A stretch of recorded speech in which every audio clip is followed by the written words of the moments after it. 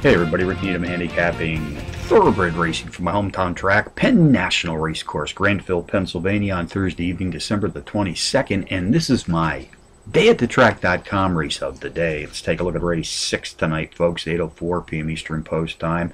A mile test on the dirt track, 3-year-olds and up, racing for an allowance prize of some $40,000. Contenders number 4, Last Empire, number 6, Battleground, number 7, Mystic Harbor, and number 2, Win Willie Win.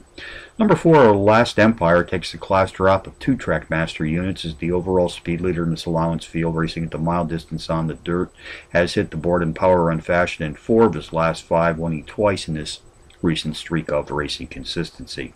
Jockey Eric Rodriguez and trainer Dale Campagnano sent postward tonight. They've hit the board with an impressive 60% of their last 150 entries settled as a team to date. Number 6, Battleground, the morning line favorite, has hit the board in 5 straight, with his last 3 board hit efforts also qualifying as power runs. Race 6 summary: number 4, Last Empire, tops the contenders list, which also includes number 6, Battleground, number 7, Mystic Harbor, and number 2, Win Willie Win, 4, 6, 7, 2 in the 6th from Penn National. Bonus long shots: Turfway Park in Kentucky, race 3. Number 7, Mississippi Money, 6-1 on the morning line, takes a class drop of 4 units, qualifies as a Trackmaster Plus Power Pony, is the overall speed leader in this claiming field, racing at or about tonight's distance of 8.5 furlongs on the cushioned dirt.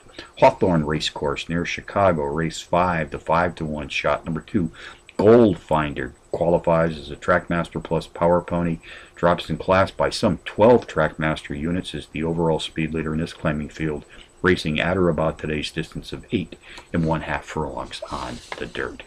So from Penn National on a Thursday night, Rick Needham for dayatthetrack.com, reminding you as always to please bet with your head, not over it.